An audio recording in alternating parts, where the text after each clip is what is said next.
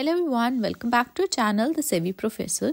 In this video, we are going to see how we can download a Google form if you want to just save responses from your Google form or just save your Google form. Now for that, we will go to the Google Forms. Just search for the Google Forms, click on the first link, then just either sign in if you haven't, or if you have, then just click on the Google Forms. You are in your home page where you can create new forms or just manage your old or recent ones. For that, just click on the forms that you want to save. Now that you are in your forms, from here, you can download an Excel sheets of all the answers that you have. To do that, just click on the responses section in the middle section. Here, you can see all the responses that you have. Then, from here, just click on the three bars from the top right section. Once you are here, click on download responses.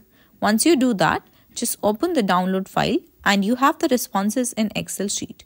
To download a copy of your Google form here on the home page, just go to the three bars on the top right next to the profile section. From the pop-up, just click on the print option. Once you are in the print menu, you can either print the form or just download it. To download, come over to the destination section in the right hand side. In the destination, click on it and choose Save as PDF. After you do that, just click on the Save at the very bottom. Then, the file will be downloaded and you can view it from the download section. One thing to note here is that all the forms that you have or that you create are automatically saved in your Google Drive, safe in one place. Now, to see them, just go to the drive.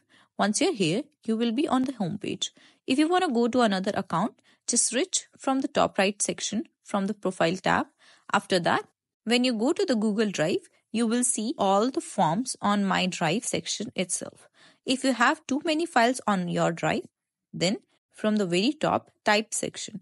Then just select Forms from here. In here, you have all your forms. You can open them, edit them, or manage them. You can download the form from the Print section. I hope this video helped you out. If it did, then don't forget to smash that like button, share, and subscribe to the channel. I will see you in the next one. Till then, take care.